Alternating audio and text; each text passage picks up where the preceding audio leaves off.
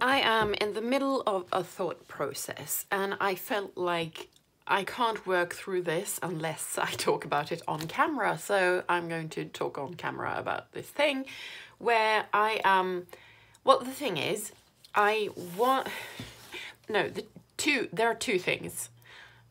Nobody expects the Spanish Inquisition. I am trying to, well, tidy my craft room / office. And to do that, I have made a couple of flow charts to help me sort fabric and papers into categories. But that work is gigantic. It will take a long time. So what I've done in the meantime is to, as I talked about in another video, I've sort of gathered everything I'm not using at the moment in big old boxes that I keep in a wardrobe, and I call them my shop boxes because that's where I go to shop. I can't buy anything more because I have so many supplies. Anyway, so one part of this is I want to process all my stuff so that my office / craft room becomes ordered, like a paradise of structure. But to do this, I have bought leuchtturms for the coming year that I want to prep the same way that I'm prepping my December leuchtturm. So what I want to do is paint backgrounds for my journaling section in each of these books, and this is sort of the point, and add bits and pieces that I take from my load of stuff. Like I want to use up all these little like pieces of paper, fabric, borders, all of those things. I want to do that ahead of time so that when I start using a book, it's beautiful and prepped like this. So I don't have to do it as I'm planning and journaling in it, because that to me feels like laying the tracks while the train is moving. And I prefer to have it all prepped beforehand. So I'm sort of thinking I'm going to kill two birds with one stone. I'm going to use up my stash. Actually, 3 stones. No, 3 birds. I'm going to use up my stash so that I can buy a new stash. I'm going to tidy my craft room by using up the stuff. And I'm going to prep my planners for next year. So all of those things, I will achieve them by doing this. So this hinges on me staying with the setup I've currently got, which is that I leave room in the front for my Dutch doors where I plan during the month, and then all of these pages are for journaling. So I've started doing this in my December book. So I've left one signature. I talked about this in a previous video, so that I have room for my weeklies and also for my next actions, because right now my next actions are in the back book, but I'm planning to change the setup of the back book. I'm so I don't know, rushed. I can't speak. I want to only use the back book for projects, so the next actions will move into the front book, which I think will help me actually see what needs doing and not willfully ignore my next action lists, because I sort of do when they're in the back. So the back book should only be projects, both current and the stuff from my Someday Maybe insert. So in the future, I'm thinking I'm only going to have 2 books, the front book and the back book, for daily planning, next actions and journaling, and projects both near and far. And the strings, I can still use them for like stuff I want to keep, like maps or maybe folders with the tickets or something, or just doctor's appointments, stuff that I need to remember or store. Maybe my exercise program can be an insert, but it's they are narrower inserts than this big old someday maybe section. So the point, let's get to the punchline. Yes, if I put my next actions in the Dutch doors of my monthly booklet, I need space for them. So, as I said in that previous video I was talking about, I want to use only one signature for the booklet, because then I can rip it out when the month is done. And the point of that is that my planning is very messy and it's not something I want to keep, because this is what it looks like, and it's just, you know, I cross things out with a gold pen and that's what you see afterwards, just things that are crossed out and you can't read them. So I'm thinking if I rip it out, I get rid of it, and I can use journaling pages for my memory keeping, and that one memory a day thing that I've been doing, like this. And bonus, if I rip it out, I will have more room for things that bulk up the rest of the pages, like, you know, when I add postcards or just embellishments, which makes the book very thick.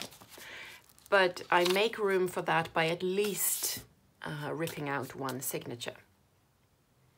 Yes, good idea.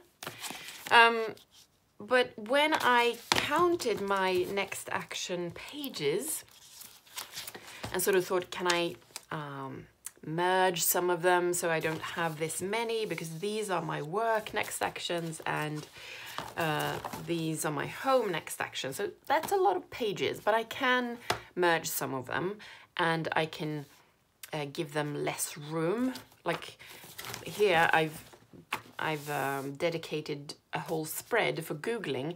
Well, maybe I don't need to do that. I can merge it with filming and photographing, which I do with my iPad, and the mobile phone, iPad context. I mean, all of those three can be the same context.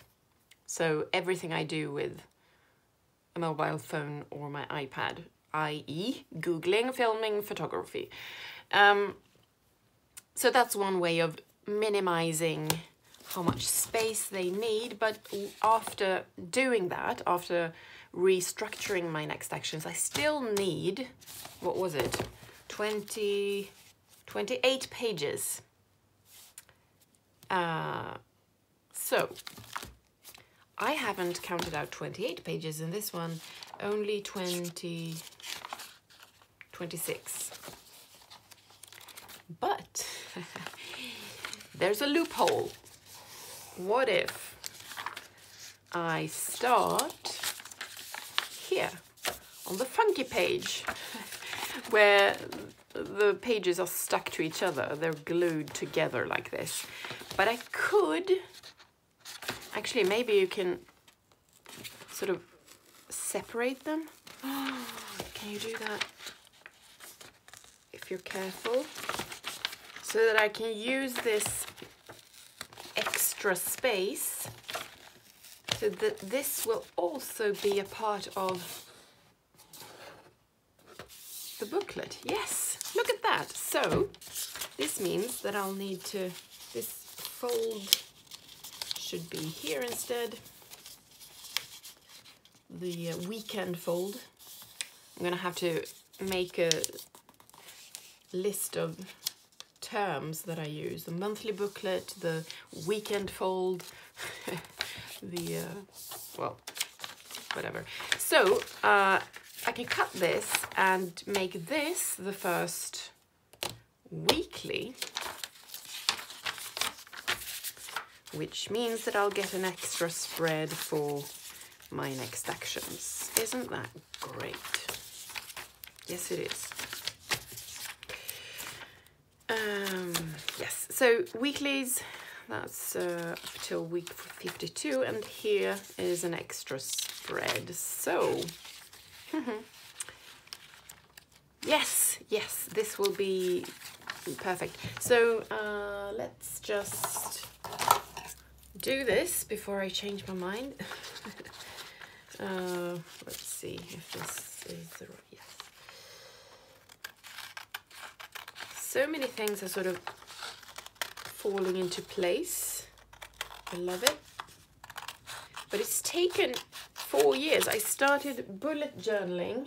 Well, I fell down that rabbit hole in 2017. And I've been through so many phases. And now finally I'm finding my style. I'm finding what works for me. So, yes, I still have this page that I will glue onto the inside cover of my setup. So I'm gonna remove this, the front cover of this, glue it in like this. And now that I know that I can, that I need 28 pages for a month that is 5 weeks, and if it's less than 5 weeks, I can use the extra space for doodling or whatever. I know that the trackers will be on page 24, 25, and the journaling will always begin on page 26, because I always use Leuchtturm. So this means, no, this is different. Why is it different?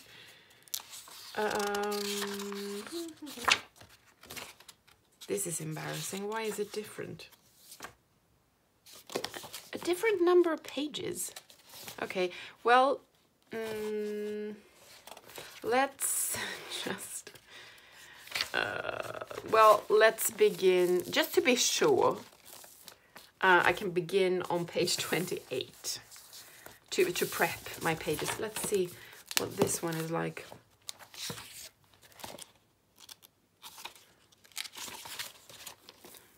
I was so happy that I found the... Well, okay, yes, I will start every journaling section on page 28. So that's where I start painting. And I leave... So, yes, I will start prepping my pages on page 28 in each of these books. So that I'm sure that I have left enough room for the booklet. And just pray that this is the setup I'll use throughout 2022. And if I don't, well, then I'll just have to, you know, work with it with prepped pages, even though, you know, I don't know. No, I'm going to take a leap of faith. So this means that I can, there's an extra bonus, because when I prep my pages, it takes a while to dry, obviously. But if I prep, what is it, 5 books at the same time, when one dries, I can work on another one. So probably once I've prepped a spread in 5 books, the first one is ready to go. I can flip the page and continue. So this one, I bought it because I thought it was a good color for February. This one is for July, I think. No, wait, June, August, and April. So I'm thinking I will use each book for 2 months. And since I already know what time of year I will use them, I'm getting rid of these. I can prep the pages with the right colors. So since this is a winter book, I will prep the pages with a blue, turquoise, silver, and images of snow and stuff like that. Snowflakes, icicles, skating, I don't know. I'm kind of excited for this because it's going to solve so many problems in one go. I don't really like these either, I don't use them, but I'm not going to rip them out just yet because I might change my mind. If there's one thing that is sure in life, it's that I am going to change my mind, but I'm still going to prep these. I mean, if you know, the worst happens and I really don't like using a prepped book for my planning, then I can just use it for something else. I mean, it will be good for something, and I can buy some kind of second-hand disposable notebook that isn't expensive like these are. So, yes, did you follow that? Leave 27 blank pages and then prep for journaling. And all of these, I should say, perhaps, are front books. So they'll go in the front of my setup, and the back book will be more permanent. And it's for my projects. So I've started prepping the pages where I'm going to write monthly stuff, like what to do in March, what to do in April every year.